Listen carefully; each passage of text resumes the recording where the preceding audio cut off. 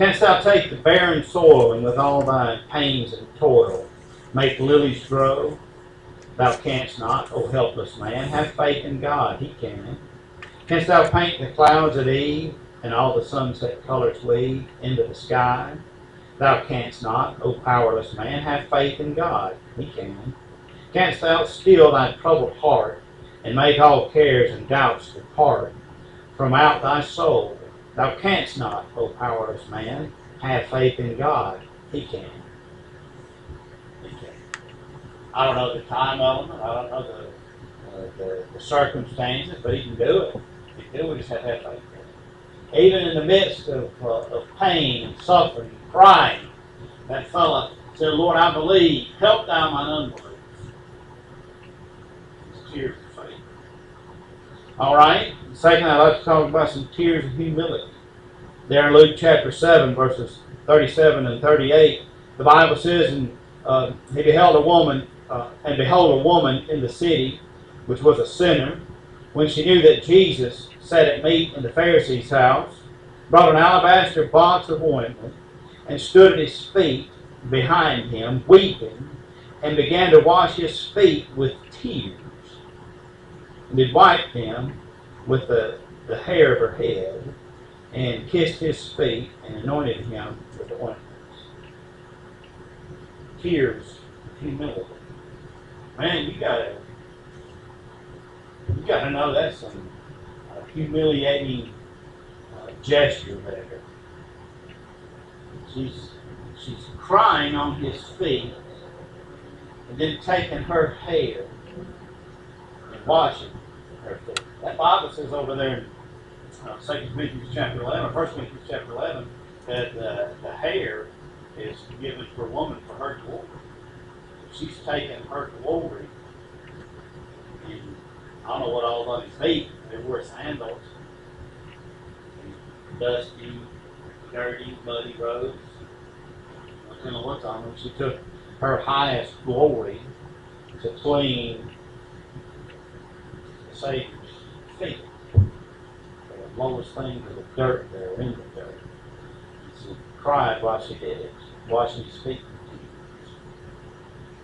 tears. So what is that? That's humility. Tears of humility. It wasn't her house. She couldn't go into the kitchen and get water or well or wherever it was. She didn't have that resource available. So she takes the tears of appreciation and humbles herself and cries over his feet of tears of thanksgiving and washes his feet with tears. Humble. Humility. She humbled herself. She didn't pray to be humbled. She humbled herself. You know, that Bible says we're to humble ourselves in the sight of the Lord. He shall lift us up in due time in James chapter 4. That's something you can do for yourself. Bob Jones Sr. said God will never use the supernatural when the natural will do. You can humble yourself. You don't have to be proud and arrogant. You say, well, how can I do that? She did it by serving. Cleaning. Humble herself. Spurgeon said humility is the proper estimation of oneself.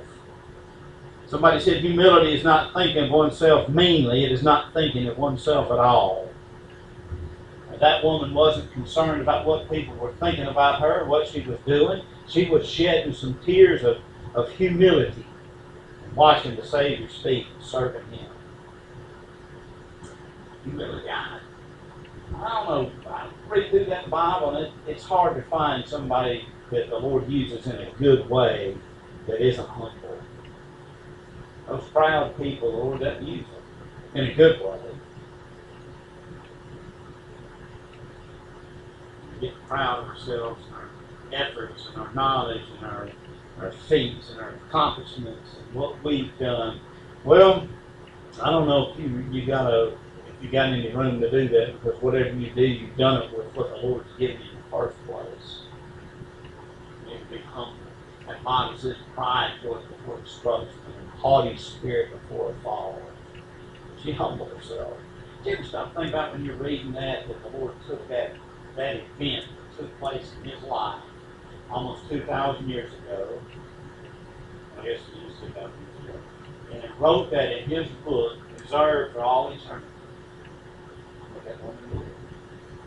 With all the things he could have wrote about and all the things he could have put in that book, John said that if everything was written about Jesus Christ, that all the books in the world wouldn't hold them. I suppose that they wouldn't hold them. And yet he picked that one out. He picked that narrative out. He put that in his eternal book. Why is that? Because he was shedding tears of humility. Or humble ourselves and serve the Lord Jesus Christ. There's tears of faith. There's tears of humility. And I'd like to thirdly say something about tears of concern.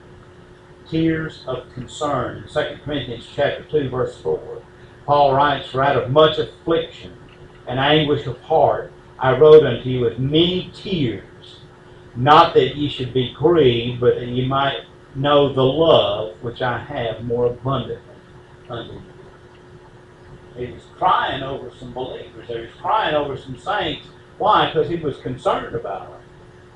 That's real concern when you can cry about somebody, or cry about somebody's condition, or cry for them. There's probably, I don't think there's much room for argument to say that they was the most carnal bunch of saints in the New Testament.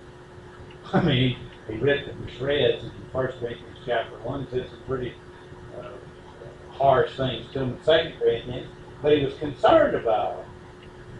He cried over them. He wanted them to prosper spiritually. He got upset. He was worried about them.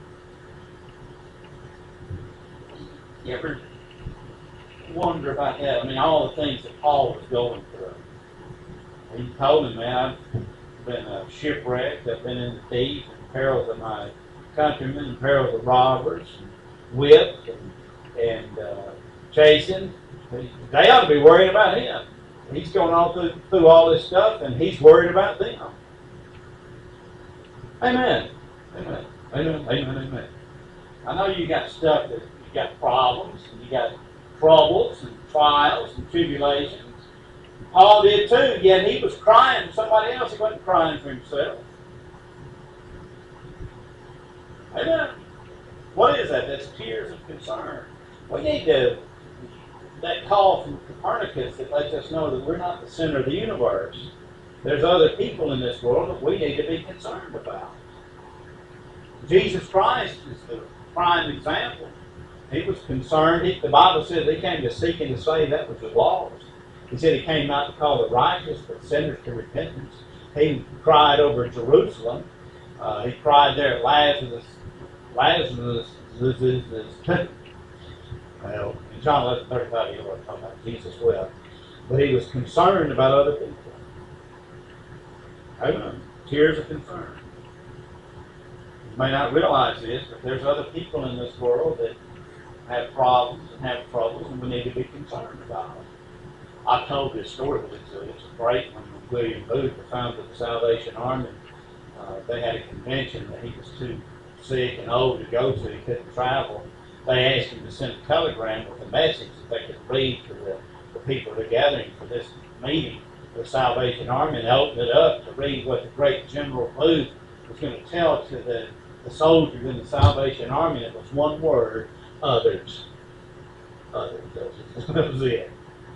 Think about others. Care about others. Be concerned about others. He was on his deathbed, and somebody in London, and somebody brought him in, I think it was eggs, bacon or something, and gave it to him. He couldn't make it to the dining room to eat. He said, all the poor of London starving to death, you bring me eggs.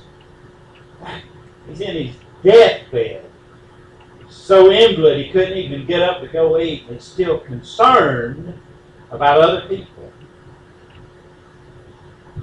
Before that, he took a trip over to India when he was still traveling.